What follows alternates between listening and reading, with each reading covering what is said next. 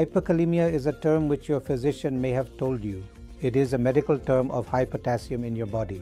It is not common for any one of us to develop it in hyperkalemia or high potassium unless we are taking a potassium-rich diet, that also in large quantities. Potassium is regulated in the body very nicely, and the body will throw out extra potassium if any extra is there in the body. However, in some scenarios, like if you have a weak kidney, if you are taking some medicines like blood pressure medicines which can cause high potassium, especially when you are dehydrated. In such cases, you may develop this situation called hyperkalemia. Many times, hyperkalemia may not show any symptoms except some muscle weakness, tingling, numbness, and in extreme cases, it may cause fainting attacks and it may cause a cardiac arrest.